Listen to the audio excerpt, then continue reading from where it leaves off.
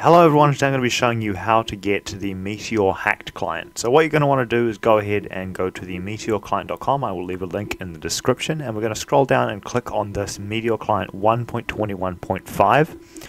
Go ahead and click that and it should prompt you with a place to save the download. Go ahead and hit this little skip button if you get this pop-up ad here. And then it will give you a jar file. We're going to go ahead and save that in the downloads folder. Next, we're going to go to the Fabric installer and just hit download for Windows on this big blue button here. I will leave a link to that too. Go ahead and hit save. And that's everything that we need to download. Alright, now for installing it, we're going to go ahead and hit the Windows key and the letter R. That's Windows key and the letter R. And that is going to give us this little window which says run, and in that we're going to type %appdata% and hit OK.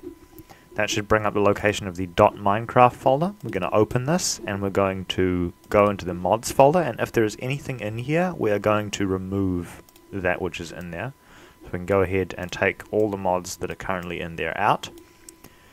And next we are going to go into the downloads. So I'm just going to go ahead and run Explorer, and we can go ahead and drag the Meteor client into the little mods folder here, and then we can double click the Fabric installer that we have downloaded. If it doesn't come up as a little coffee icon like this, it may mean you just need to get Java, or right click it and go open with and then select Java if it's just showing up as a little white file, which sometimes happens.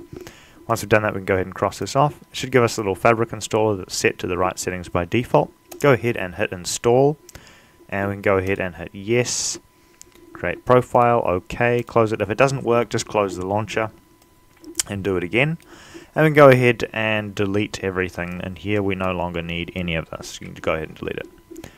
Now we should be able to go ahead and hit play, and we should have a new installation here that says Fabric Loader 1.21.5. Go ahead and hit play and then play again, and we should have the hacked client running. Alright, and now that we have loaded the game, we should have Minecraft 1.21.5 Fabric modded shown here with a little Meteor client up here. You can use this on multiplayer, but I'm going to go ahead and abstain from doing that. We're going to go into single player world now so I can quickly show you how to use the client. Now, it's a little different to the worst client if you're used to using that, or Orion or Zephyr. This one, you normally press the right shift button as opposed to the right control button in order to open the hacks menu. So once we are actually in here, we can go ahead and hit the right shift button, and that will give you all of these little hacked options. Let me just make sure it's actually recording. Yeah, I think it is. And to enable them, you just click on them, and then to disable them, you click them again. To see extra options, you right click, and to go backwards, you press the escape key. You can figure it out from here. If for some reason these little windows disappear, it's probably just that you've clicked something up in this top bar here, and you just need to navigate back to the modules tab. That's everything you really need to know. Thanks for watching and have an excellent day. Goodbye.